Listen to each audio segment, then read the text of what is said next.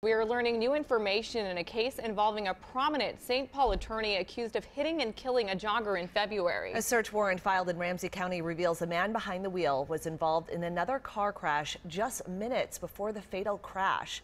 Documents also show data on Peter Berge's cell phone was actively being used when he hit and killed 35-year-old Scott Spoo, who was running on Mississippi River Boulevard.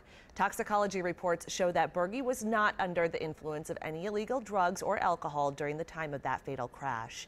Mary McGuire got a look at these documents and joins us now. Mary, what else do the documents reveal? Well, the search warrant describes Berge as a very active Facebook user with multiple public posts and mobile check-ins. It also shows an active data session for 23 minutes, including the exact time that jogger was hit and killed. Now, according to the search warrant, Berge was involved in another crash just a little bit before hitting and killing 35-year-old Scott Spoo. On February 28th, a woman told the St. Paul police her car was hit in Minneapolis on 6th Street while she was waiting to get on eastbound 94. The woman allegedly had to get Berge's attention because he didn't realize that he had hit her. They later pulled over to exchange insurance information.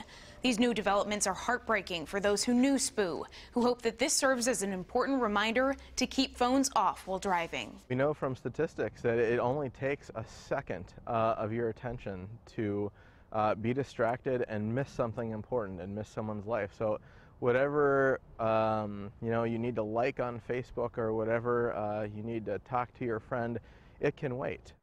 Now, after the crash, Berge continued to use his phone while he was in a police squad car. According to the search warrant, an officer eventually had to take the phone away from him when they realized that it could be an important part of the investigation. Berge's friend Mike Salovic insists his impaired behavior during the time of the crash was caused by a stage 4 brain cancer diagnosis. Berge is currently in his 4th week of standard chemo and radiation therapy. Now, just because Berge's phone was using data during the time of that crash doesn't necessarily mean that he was using Facebook or texting. It only means that his phone was actively using data. A separate search warrant with the company Facebook has been filed by authorities in St. Paul to determine if Berge was posting or commenting on social media during that fatal crash. Berge has not been charged in this case yet. Okay, a lot of new developments in this story. Mary, thank you.